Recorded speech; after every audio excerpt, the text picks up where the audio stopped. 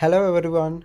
In Laravel, inheritance refers to the ability of a class to inherit properties and methods from a parent class. This allows you to reuse code and reduce duplication in your application. Now we are going to take a look at an example of inheritance in Laravel.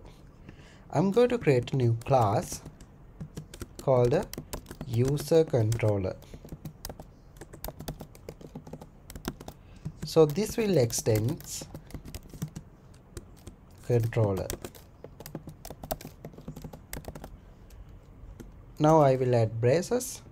Inside this, I'm going to create a new function, public function index, and then parentheses, braces.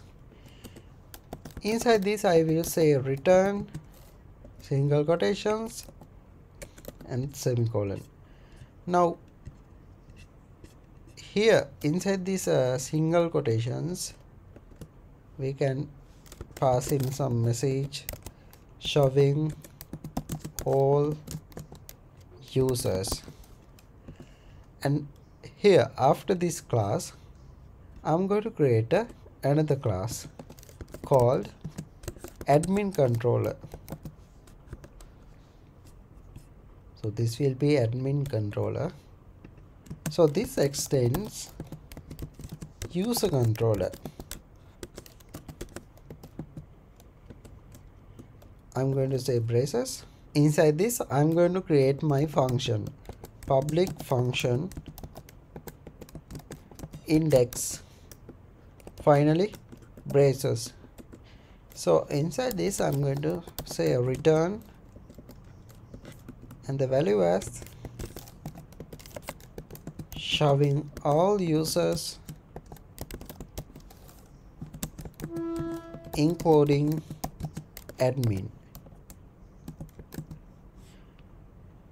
Now in this example, the admin controller, which is this one, class extends the user controller class, which is this one.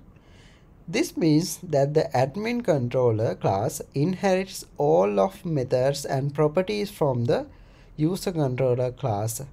In this case, the index method in the admin controller class overrides the index method in the user controller class, providing it its own implementation.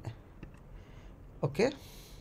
This is just one example of how inheritance can be used in Laravel to reduce duplication and make your code more organized and maintainable.